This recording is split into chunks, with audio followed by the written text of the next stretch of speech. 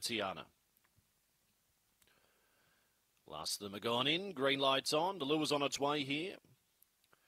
And we're ready for action. Set. Racing. Tiana off the inside and going quickly. St. Charlotte deeper 1 ton. Velocity Alibi's even wider.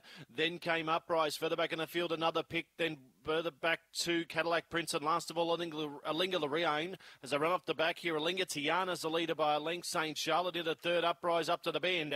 Tiana from on the inside. Uprise going right up along the fence. Uprise too good. Uprise from a photo between Tiana, St. Charlotte, and just behind them, Cadillac Prince. Further back in the field then was Alinga Lorraine. 1 ton was one of the last ones to greet the judge, and the time was around 23:30. So Uprise, number 7 for Tony Henriksen in 23:28. Defeats the 2, St. Charlotte. 1, Tiana.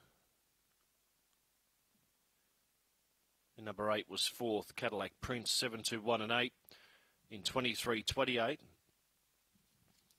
Runners are about to return after the running of race 8. 1.5 lengths by a half ahead. 1.5 by a half ahead after the running of race 8.